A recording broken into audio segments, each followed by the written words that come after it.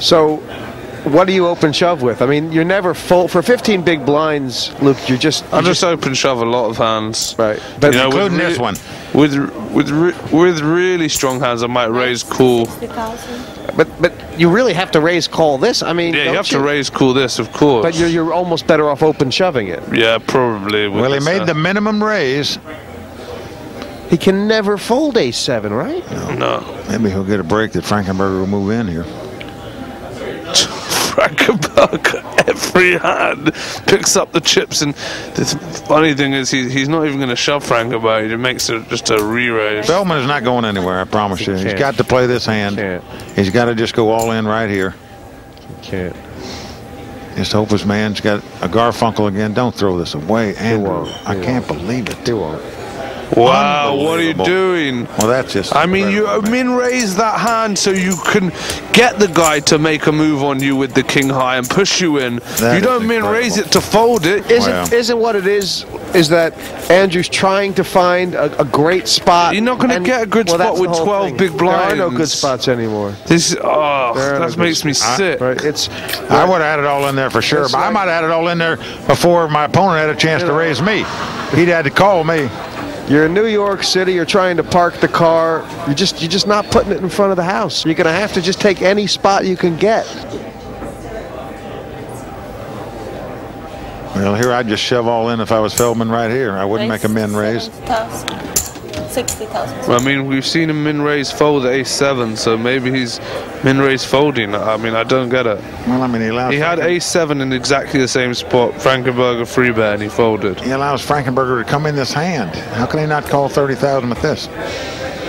Oh, he does call. Call. We haven't seen a flop in a while, but we got one right now. Well, I would have never given him this flop if I'd have been Feldman. Exactly. It's 120 chips is just too precious. Oh, now it's all going to go in. We're going to finally see it. And what we get to see is, can Feldman hit his flush draw? What do you think? It has to happen, right? The chips have to go in right now, right? Well, only if Feldman bets are going all in. Feldman always bets this, though. He's betting 70K. Well, you have to bet. He's got the nut flush draw. If he raises, you just gamble with this. That's all. It's very simple. 55,000. And here it is. It's going to be the all-in. No, he won't. He's just going to make it 110 min raise. And I'm going to bet 100 on that if you like. And lay a 10 to 1 on it. He's called. We got action. Well, it's Spin all the in wheel. called. Spin the wheel. Well, we've seen Frankenberger hit flush after flush to stay alive and win pots in this tournament. Now his opponent needs a flush to stay alive. Can he catch it? And I think there's going to be a 5 or a deuce on the turn for the triple sweat. I mean, think how much the momentum would switch if Feldman. This is you can feel just the air suck out of Frankenberger if Feldman hits this. Spade. But we'll see if it works out. It's a 9 of spades. Now it's not over. Frankenberger has the top 2 pair. I think Andrew just realized that he made 2 pair on the turn. Oh, he can't believe it. I can't see this. Now you'd think he'd be happy, and instead he looks like he's anguished here. He's got to dodge a 10 or a 9. So guy's double got up. 4 outs. The guy's got 9%, and he is sweating it. No, you can't do it again, please. Small card. Just put a small card, please. Come on, small card or picture card, anything. What is happening here? Yes! Well, it's a 7. So there you go. Andrew Feldman has doubled up.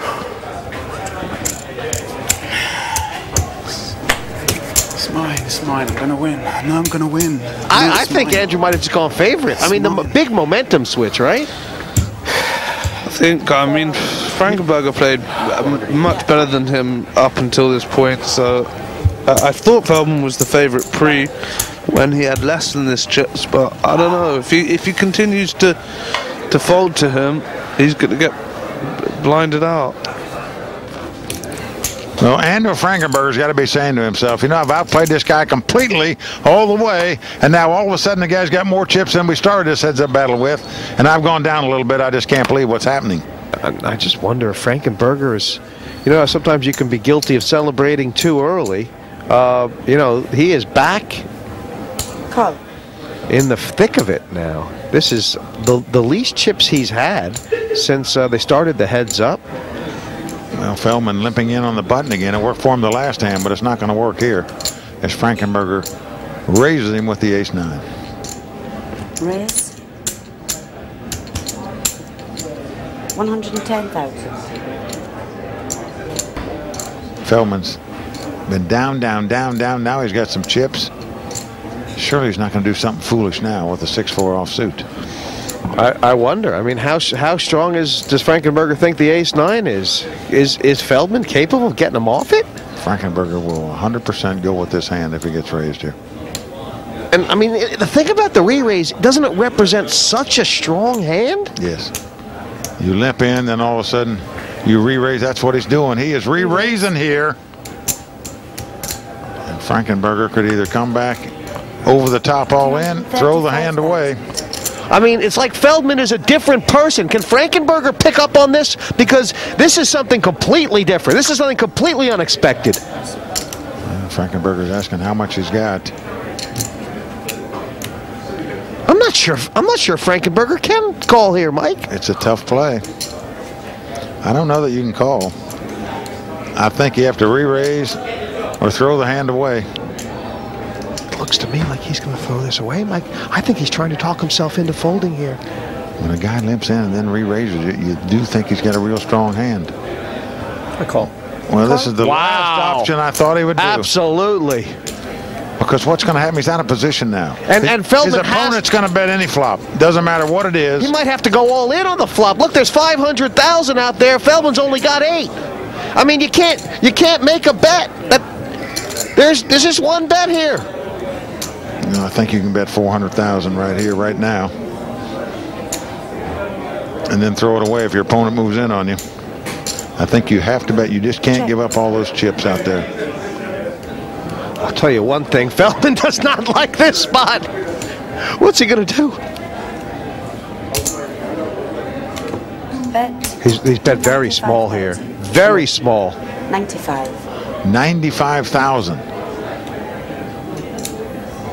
Now this bet is going to send one of two messages to Frankenberger. You know, he's either got a real powerful hand or he's got a real weak hand. It's one of the two. It's not a middle hand. It's like he's either got 3 kings, or he's begging you to call him with this small bet, or he's got nothing and he's just trying to pick up the pot. Oh my gosh! But he's got nothing, Frankenberger. Ace high. This is Feldman's got less. He is going to make this call. Can you believe it? Mike, wow! It doesn't seem possible. That is incredible. And I mean, it's almost like, I mean, in Feldman's mind, he must think this guy has a king now. It's almost like the guy's letting him hang himself, right? Yep. Doesn't it look like a king? It's incredible he could just make that call with that hand.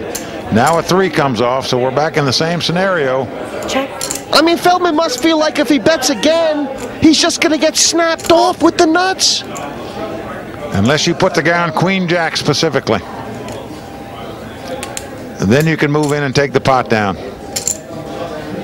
He's going again. Well, folks, you're looking at the very hand that I predict whoever wins this hand wins this tournament. Can Andrew Feldman continue to show heart and continue to bet with nothing? He's doing it. He is doing it. It didn't look. That wasn't the most confident bet in the world, but we know he's got a 4-6. Does Frankenberger? Well, I'll tell you why it's such a good bet. Because he left himself some chips to move all in on the river, just in case he gets called here. If he puts his opponent on a Queen Jack or something like that, Ace Jack, where he might throw his hand away if he moves in on the river. And Feldman has sold a good story here, Mike. I mean, wow. He's now bet this 3 times. He's re-raised him for the flop. He's bet the flop. He's bet the turn. Well, all that lack of heart we saw from Feldman earlier. What's he doing? We're seeing now, but what's Frankenberger doing? He could well be topped by Frankenberger. Mike, do you know anything about Frankenberger that suggests what? He's coming over the top. He's raising him. He has done it. He has raised him. This is unbelievable. And he's showing the ace high. This is showing the ace high. Unbelievable by Frankenberger there. The way he played that hand. You talk about heart, folks. This guy has got it in spades. What? just happened? Who is this guy? He's coming for you. What an incredible hand that was. I tell you, I salute both these players. Both of them showed heart in that hand like I can't believe. We saw Feldman 3-bet before the flop, bet on the flop, bet on the turn. Incredible. And then Feldman came back over the top of him on the turn. Neither one of them had anything. What poker. Oh, my gosh. Okay. All right. Well, folks, it shows you it's not about the cards. It's about the opponent, and it's about heart that you have if you want to win No Limit Hold'em tournaments. These guys both have it. Frankenberger outdoing him right there to take down that pot. I've asked for water like half an hour ago, please. I mean, this is just not right. Can I have the water, please? I've asked about half an hour ago. I'm just going to go and get What? How long do I need to wait for some water? It's ridiculous. Why don't we calm down then? No, but I mean, how many times do I need to ask? It's just an absolute joke. You can see the frustration setting in on him You were right waiting now. almost an hour for that. It's just a joke. I don't understand this. I didn't ask like that, though. This has been a match, a heads-up match. Well, it really has been. It's been fun to watch. The great thing about watching poker is you can learn from mistakes as well as good plays. And we've seen both of that here in this heads-up battle. Yeah. Well, Feldman's got about 30 big blinds. And my guess is the reason he's raised is because he's not excited to get all his money in with the king-queen. Of course, he would against the king-10. Frankenberger could well come over the top with this king-10. And this could be the dream hand for Feldman right here. Feldman might shove here. He very well might shove here. I think he will shove.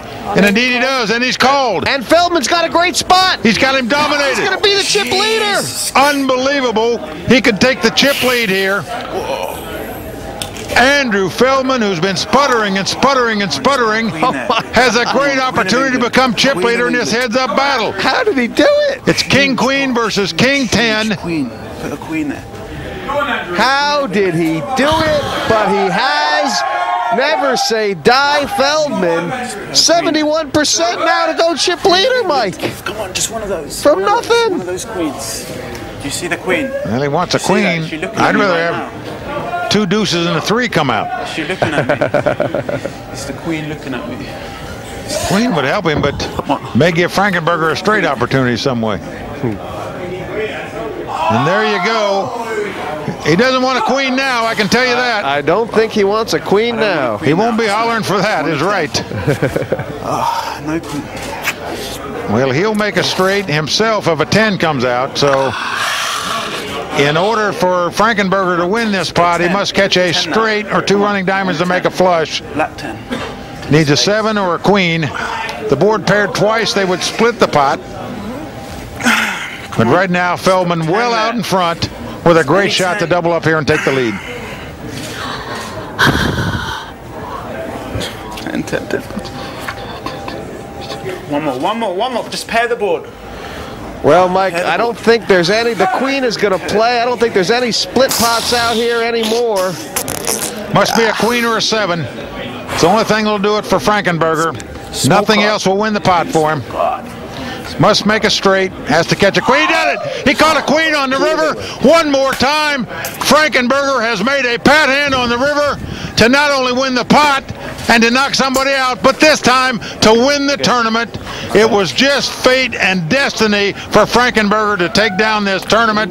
The way he did it was dramatic. The way he knocked these players out at the final table, extra dramatic. He's a river man. He's a man with heart. And Andy Frankenberger, Mike, Feldman put up a valiant fight, but you cannot say Frankenberger doesn't deserve it. He has been the man that everybody has had their eyes on this whole tournament. Andy Frankenberger, our champion. And I know how much Andrew Feldman wanted that title. Andrew fighting back the tears. It shows you how much he did want to win this tournament. He knows he'd have been chip leader if he'd have just won that pot. It didn't happen. Still, he played great to get to this final table. Probably not so great in the heads-up battle. And you got to hand it to Andy Frankenberger. He deserved this title.